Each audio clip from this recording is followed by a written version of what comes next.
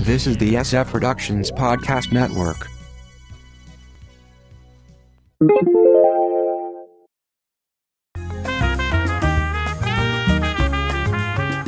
Streaming Wars, The Empire Strikes Back. From the Pop Culture Bunker, I'm Mindy. And I'm Mark. You can check out our audio podcast, How I Got My Wife to Read Comics, on iTunes, or on our website, sfpodcastnetwork.com. Believe it or not, it's been 3 years since we last provided an overview of the streaming services. Since then, the major players have consolidated their control, but now new players are on the horizon, and they got a lot of dough. And there are several markets that streaming players can vie for. Like the smorgasbord market, vast programming libraries. Award seekers, high-end original programming with a big push at award time. Cord cutters, which are suppliers of over-the-top programming from single or multiple traditional broadcast or cable channels. Niche, specific programming for tiny, dedicated audiences. Not tiny midget people. Let's start with the established players. Netflix has 130 million users, or at least it counts. There's a lot of sharing going on, with 62 million in the US. The cost is from $9 to $16 per month, with $27 billion in 2018 revenues. They spent $13 billion on content, 85% of which was for their originals. Their markets are the smorgasbord, award seekers, and niche. So Netflix finds themselves in a race to replace their traditional programming sources, TV and movie studios, with their own original programming before the studios finish creating competing streaming services. There's also the question of what a Netflix program is. Is it a movie or is it a TV show when it comes to award time? And both industries are pushing back as Netflix encroaches on their award chances. They've done very well despite this. Black Mirror, The Crown, and Roma. We've been Netflix subscribers since the days when you got your DVDs there, but we're wavering on whether we'll remain or not, especially as new services arrive. Amazon Prime Video. Over 100 million users of Prime, but only 26 million actually use the video component. Cost is $13 a month or $119 a year, but that includes the free shipping and a lot of other stuff. Their revenues? They spent $5 billion on content last year, and their markets are smorgasbord, award seekers, cord cutters, and niche through bundling options like HBO Go, Crunchyroll, etc. It's difficult to determine how much Amazon actually makes with Prime Video since it's part of a much larger Prime service.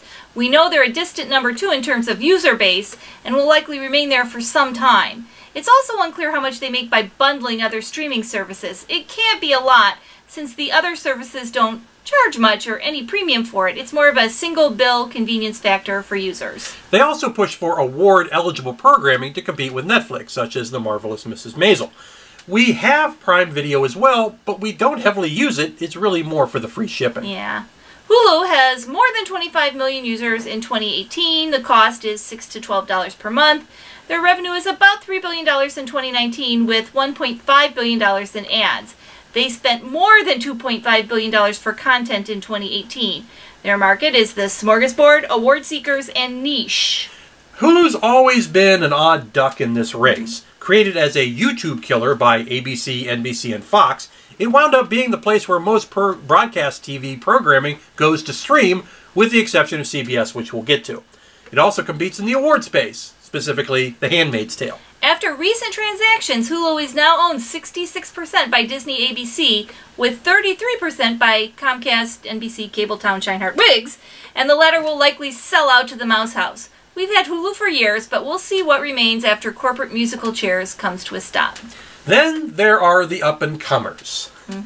Acorn TV at $5 a month, about 800,000 users, and BritBox at $6.99 a month, about 500,000 users. Their market is niche. Two different sources for UK-centric programming. Acorn has deals with ITV, Channel 4, and BBC worldwide, along with producers in Canada, Australia, and New Zealand. BritBox is an official partnership between BBC and ITV, and the closest we'll ever get to the BBC iPlayer, only available legally in the UK. Neither includes any content you could get on BBC America. One has to wonder if both services can coexist long-term. We did the Acorn TV trial, and it's decent, but not something we would keep as an ongoing service. Maybe when a new season of a show comes out, and then drop it. CBS All Access. The cost is $6 to $10 a month, 8 million users, including Showtime streaming. Their market is cord cutters. CBS was the only broadcast player that avoided Hulu, decided to go their own way, which took a long time to come to market. They're hanging their hat on new shows based on CBS-owned properties, along with runs of their existing broadcast shows. Star Trek Discovery supposedly pulled in a lot of people, along with The Good Fight and the just-released Twilight Zone remake. They also provide live CBS streams in many markets. CBS is mining Star Trek for a number of new all-access series. Keep in mind that all access is US only, which means these new series are ending up on Netflix elsewhere. We've sampled CBS All Access, but it's hard to justify it so far, even for us Trekkies. DC Universe. Cost $7.99 a month, $74.99 annually. No real data so far on user base or revenues. The market is niche. Definitely. As a longtime DC fan, see how I got my wife to read comics on SFPPN, I was so excited to see what DCU would be. It includes a selection of DC movies, DC TV archive, new original shows, and digital comics. We jumped in with an early pre-sale deal. I've enjoyed it so far, especially the original shows such as Titans and Doom Patrol. However, DC intends to sell those shows elsewhere after an initial period. There's a Titans Blu-ray coming soon, which I think is cutting themselves off at the knee. There's also recent worries that upcoming shows are being reduced in length, plus the specter of Warner Media's yet to be announced service. Why would they compete against themselves? This makes DCU questionable long-term.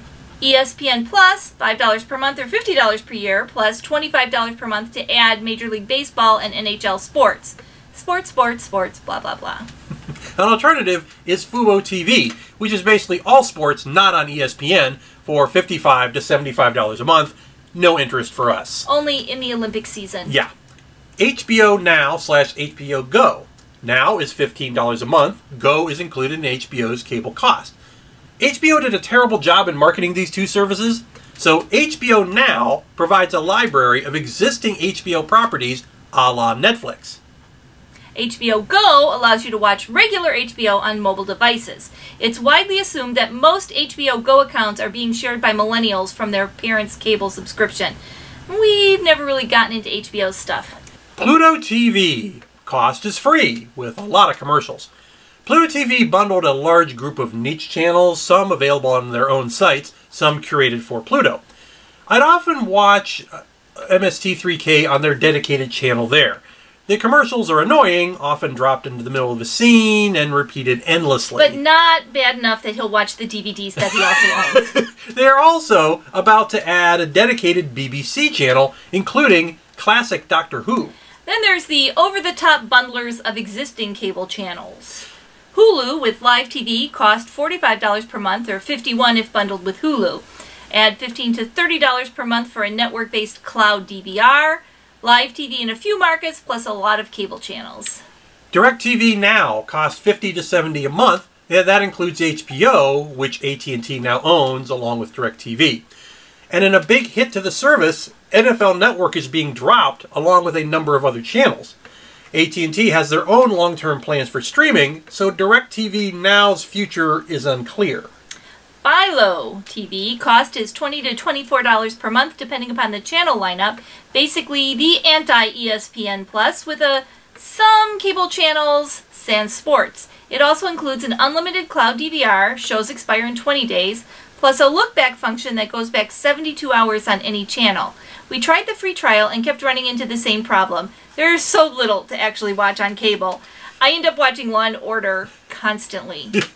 PlayStation Vue cost is $45 to $80 a month, depending on the channel lineup.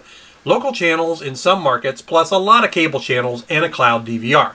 By the way, you don't need a PlayStation to use it, so why call it that? Worst marketing ever. Sling TV costs $25 to $40 per month plus add-on packages. Yet another group of cable channels. To get local TV, you need hardware and an antenna. We actually did this. They offered an Android TV-based Air TV box cheap, and it worked well for a while. It provided live TV, a DVR, you just hook up a small hard drive to it, and some cable channels. Since it was an Android TV, you could also run Netflix, Hulu, other services through it. However, we never really watched the cable channels and dropped Sling while keeping the rest, but that's now become problematic, because it seems like you can watch live TV for a few minutes, and then the box randomly switches to Hulu for some reason. There's little official support for Android TV, and online searches turned up zilch, so we're looking for a new option now. YouTube TV costs $50 per month. It's another service with locals, cable channels, and DVR. The only problem with this service was that it wouldn't run on Amazon Fire devices, a feud between Google and Amazon now apparently resolved. I keep getting offers for it every time I go into YouTube. Okay, so that's the players today. Coming soon, the media empires. Apple TV Plus. Cost? Coming fall? Apple made a huge introduction for this service, which has been anticipated for over a year. Major stars and producers were trooped on stage. Reese Witherspoon, Jennifer Aniston, Steve Carell, J.J. Abrams, Steven Spielberg, Big Bird, and Oprah! Apple TV Plus will go for the awards-seeking market with a handful of high-budget, high-end TV shows. What wasn't announced? How much it would cost? Actual trailers for those shows? When it'll all launch? Maybe in the fall sometime. There's also an Apple TV Channels app coming, essentially Apple TV Plus bundling options. The hoopla over Apple TV Plus quickly dissipated after we heard the details of... Disney Plus costs $7 a month, available November 12th. Market smorgasbord. What's included? The Marvel films, the Star Wars films, the Pixar films, the Disney Vault, Not So Fast Song of the South, decades of Disney Channel shows, the Fox Library, and The Simpsons, thanks to their recent Fox purchase, all 30 seasons. Nat Geo programming, original series from Star Wars, Disney, Marvel. Meanwhile, all the non-family friendly programming will go on Hulu, convenient as Disney will most likely own it outright soon. So yeah, I'm thinking Disney Plus will do well. It will be hard for any household with kids to avoid it. I also think the planned price of Apple TV Plus just dropped. Now, there's a conspiracy theory that Apple TV Plus is fake and that Apple will just buy Disney outright, which they actually have cash on hand to do. By the way, that price is $247 billion. Also, Disney is tops in synergy, so expect things like discounted merchandise, early movie tickets, deals in the parks, exclusive events like red carpet premieres. Now, there's also rumored services from Warner Media and Comcast, neither of which have announced much. But you can keep your eye open for them, and we will tell you about them. Meanwhile, you can check out our audio podcast, How I Got My Wife to Read Comics, on iTunes or on our website, sfpodcastnetwork.com. From the Pop Culture Bunker, I'm Mindy. And I'm Mark. Thanks for watching.